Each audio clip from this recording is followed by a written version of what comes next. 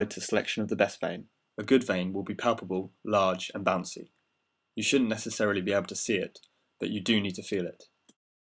The anterior cubital fossa provides access to the basilic, cephalic, and median cubital veins. Veins on the dorsum of the hand are great for cannulation. They're easily visualized when looking for signs of infection, they're accessible, and they won't interfere with the patient's movements.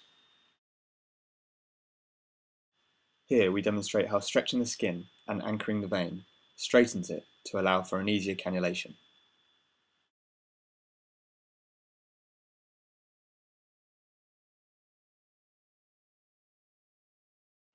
Finding a point where two veins converge will provide a good entry site for cannulation.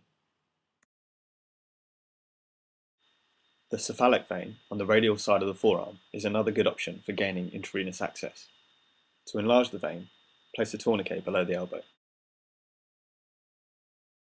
Taking time to select the best vein and preparing properly will make any clinical skill easier.